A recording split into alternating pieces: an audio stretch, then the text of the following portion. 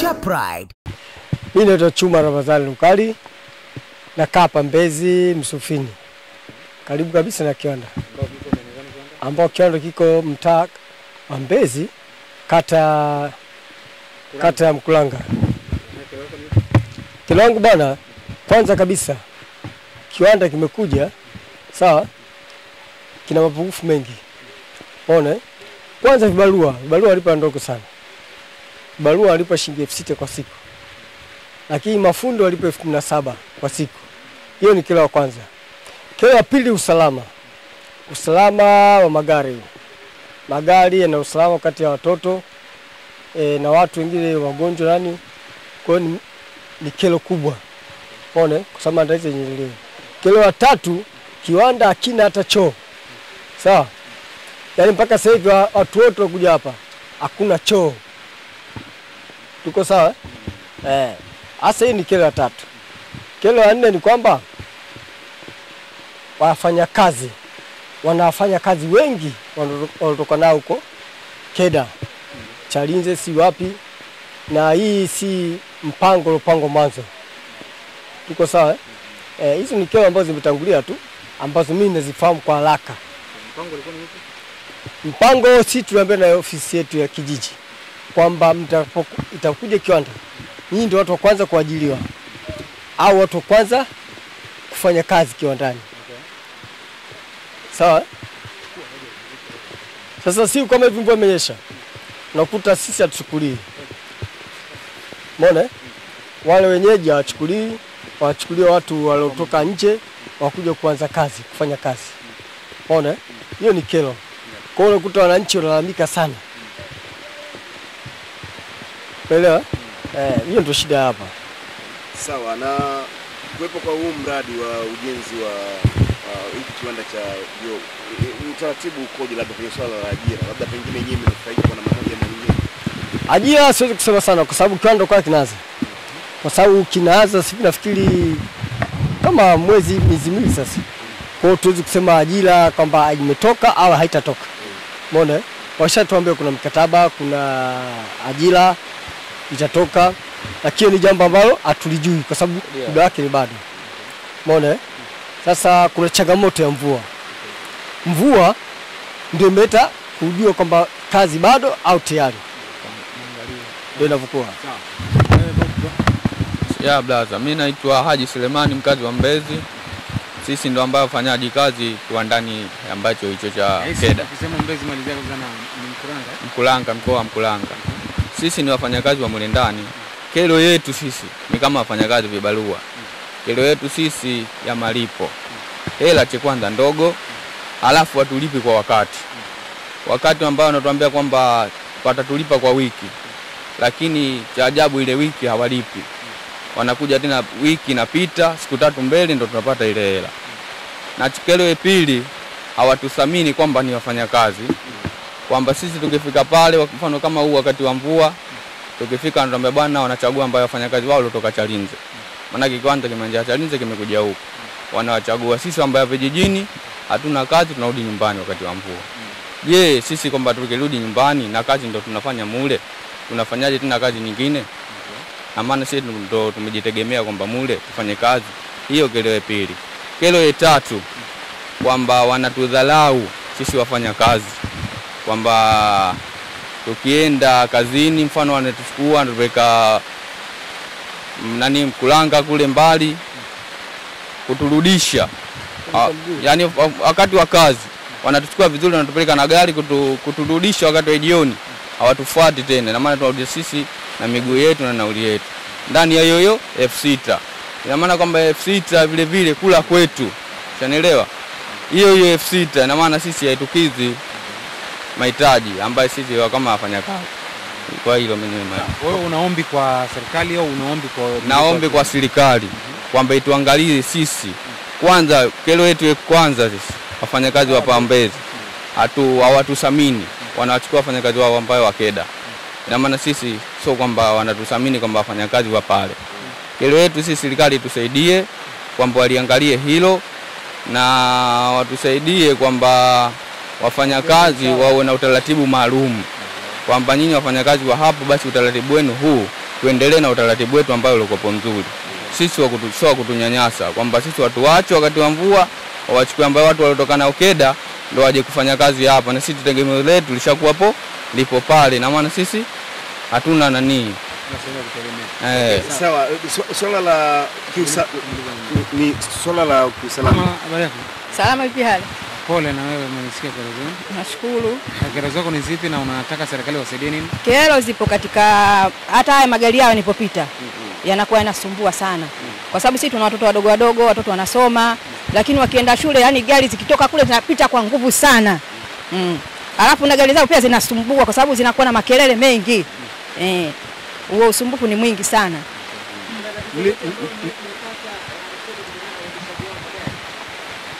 Ndio wanaponea chupu kwa sababu wao barabara kubwa ndio wanaoitumia, na wale watoto wanapita barabara ile ile wanatoka shule, wanakwenda shule, na hadi wadogo wengine. Mlishirikishwa labda pengine wakati mchakato unataka kuanza kiwanda chao? Katika miradi tunaambiwa tu kuna mradi unakuja, wawekezaji wanakuja. Lakini kero kwenye wawekezaji ni nyingi. Hata udokozi utakuwa mwingi kwa sababu wanakuja watu wengine hatuwajui. Wanakuja wanajaa huku sana. Wakija nao kero zipo hasa. Sawa, wito wako labda kwa serikali ni upi sasa mamangu? Kwa sababu kero zimekuwa nyingi kama ulivyoelezea. Wito wangu hao wawekezaji watapokuja hawa, wao wanakaa nao wanawaambia vigezo vya kukaa na watu. Kama wanakuja na magari makubwa wawe na utaratibu mzuri wa kuendesha magari yao.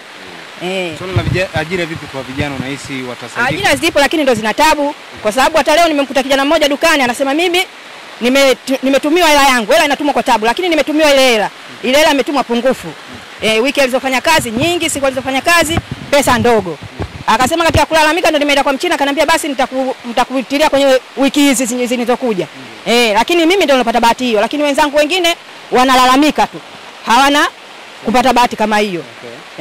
Kwa hiyo Ibrahim Thabiti Mapande,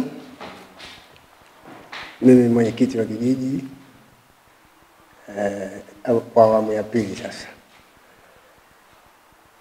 Kuhusiana na uwekezaji,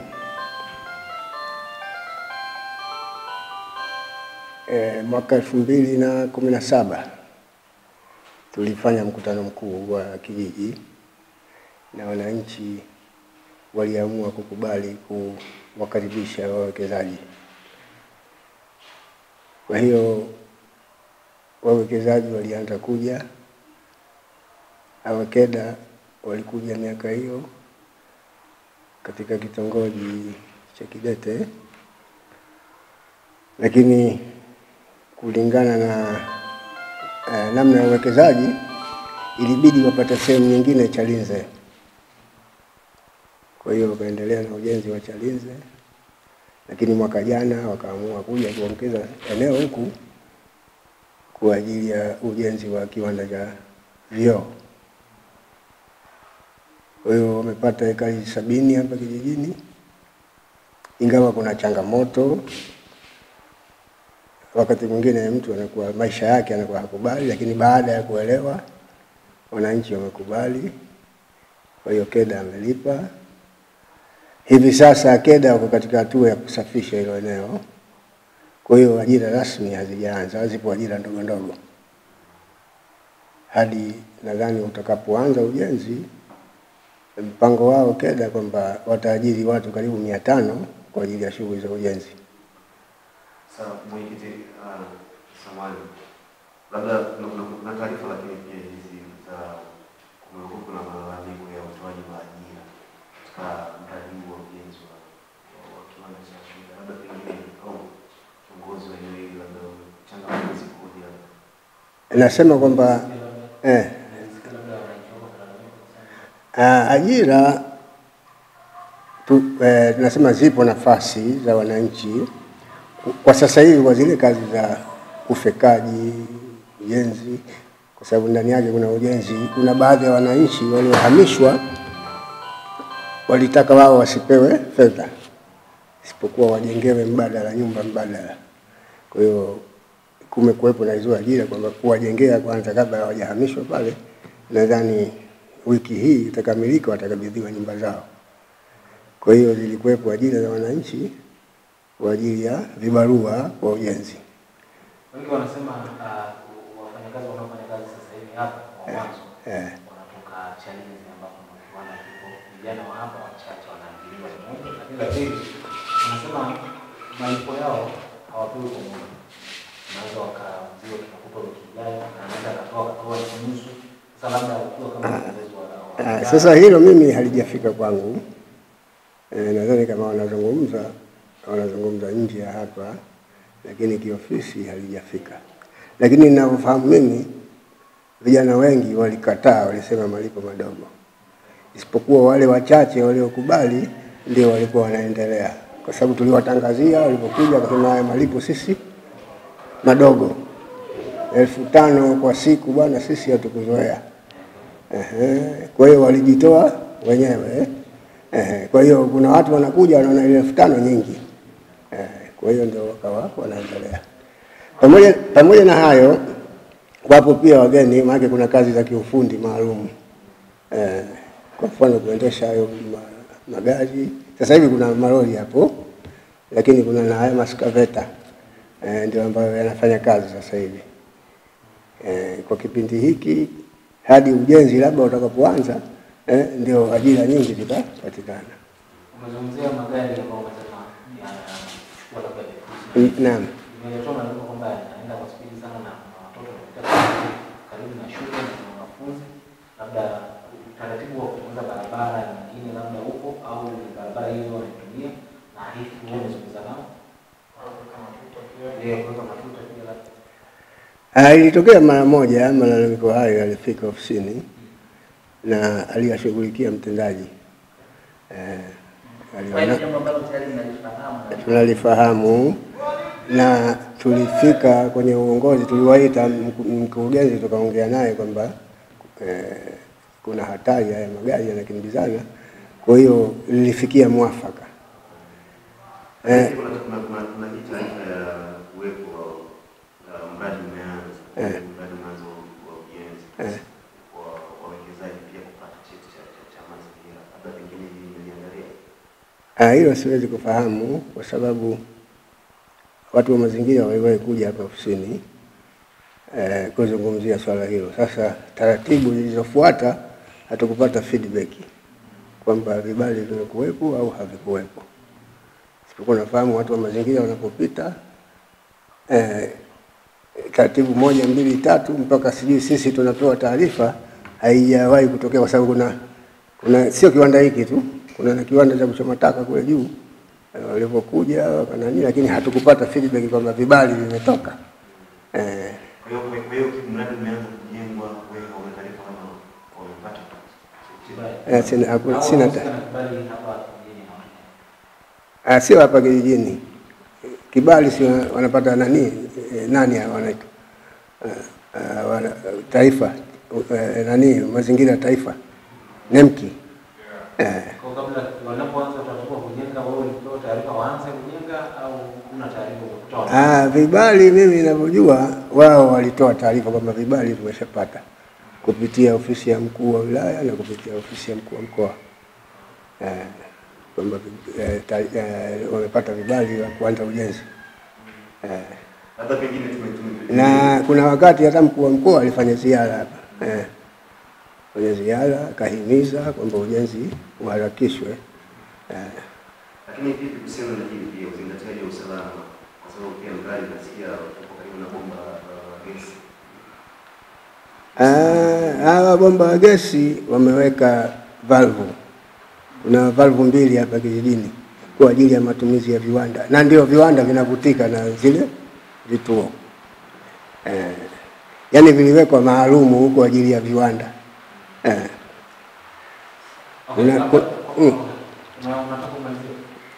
Kuna kituo kimoja kiko la bomba linalotoka Mtwara, kipo katika kitongoji cha Kidete, kijiji hiki na la Songa silipo hapo chini katika kijiji hiki. Mazingira haya ya kujenga hizo valvu ni kwa ajili ya matumizi ya viwanda. Sawa, malalamiko hapa wananchi wanazungumza, wananchi wako hapa. Ndio. Wengine huenda labda wanashinikizana wenyewe kwa wenyewe kwa wale ambao labda wanafanya kuna malipo. Nyama tuongea kitu vizuri ya kufanya hili, lakini